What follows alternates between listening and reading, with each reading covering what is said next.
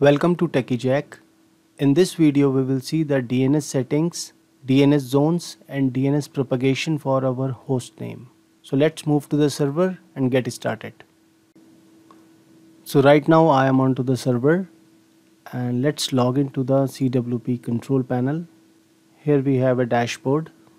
Whenever you are working with the DNS, make sure that your host name DNS zone is created. For that we have to go to the DNS function and you can see the list zones. Here you can see our hostname cwp.testingo.in.db. So this zone should be created because it has all the required records for the DNS. You can see all the records are there.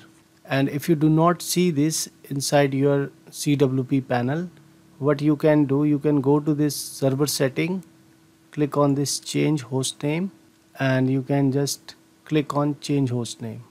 So we have already set our DNS to ns1.testingo.in and it is pointing to this IP. We have a two name server and they are pointing to the same IP. And yesterday it was not resolving to this IP, but now after the DNS propagation it is resolving to this IP. So our name server has been set properly and our DNS zone is also set. If we go to this change host name, yesterday it was showing us an error that host name is not pointing to anywhere. Now the cwp.testingo.in is resolving to the IP 122.160.33.179.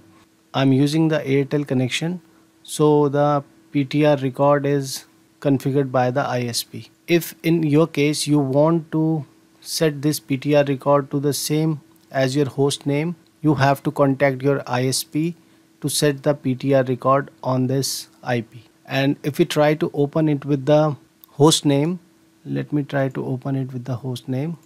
Now you can see the host name can open the page. We have a SSL error because right now it is not secured.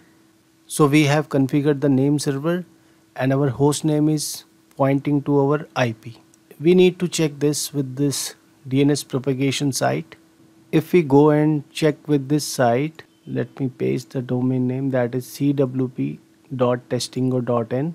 This is our host name, and if I click on name server and if we search the name server, you can see the name server is ns1.testingo.in and ns2.testingo.in, and in most of the region it is propagated.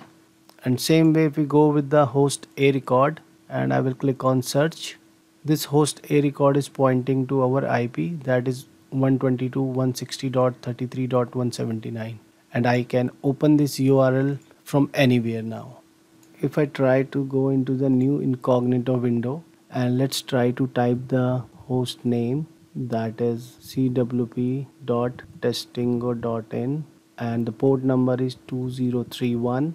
You can see the page is loading and we are able to log in with this URL.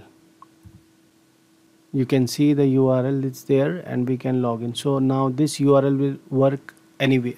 Again, to cross check, first of all go to the DNS function, edit name server IP. You need to put the name server here and then make sure that this zone is created here. If it is not created, you can create by clicking on the change host button, and once it is done, if you see this resolution here, if you see your IP, that means your DNS is propagated properly.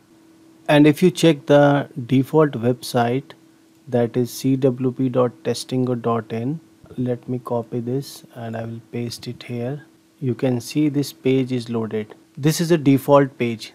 You can see the HTTP test page for centos-webpanel. So if you see this page, that means everything is working fine. So I hope the video was informative. Let's meet in the next video. Thanks for watching. If you enjoy this video and want to see more, don't forget to subscribe and ring the bell icon to get notified whenever I post new content.